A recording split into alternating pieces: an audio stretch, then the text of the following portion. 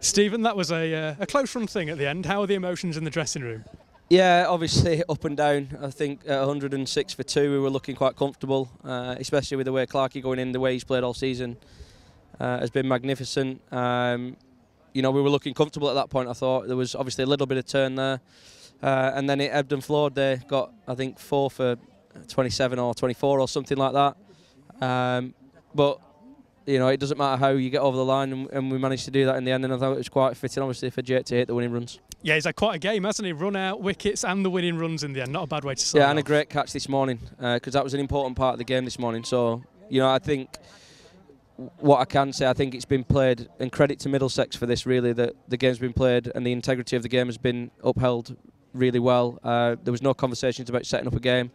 They went out there this morning with a clear goal to get obviously 200-ish and put us under pressure on a spinning pitch, and luckily we came out on top.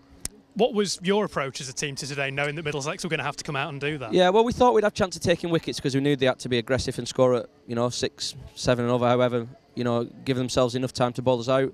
But at the same time, when you're not, we took the approach of setting the field back, and if they got 6 and over, it would take them the best part of 35, 40 overs to get to 200 plus, which was the case this morning. So that was the reason for the tactics, and I thought obviously we wanted to chase as least as possible on a turning pitch against some quality spin, to be fair.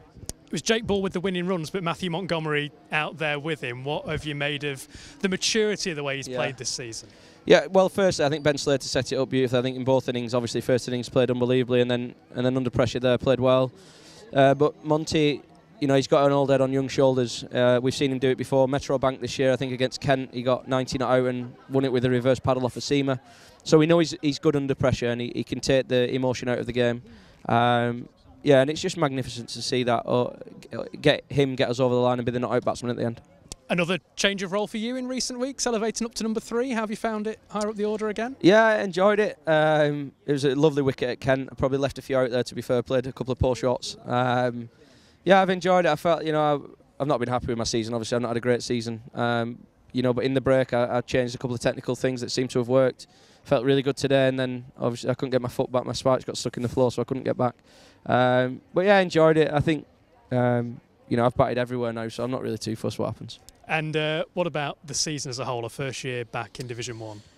Yeah, obviously there's things that we want and need to work on if we want to be challenging the likes of Surrey and Essex up the top of the table. And obviously we'll sit down, have a bit of rest and get away from it for a bit, and then we'll sit down and go over them. But also I think the courage and character we've shown in certain games, so Kent being one of them away, where Clarke got that magnificent 140 not out and Brett got 80.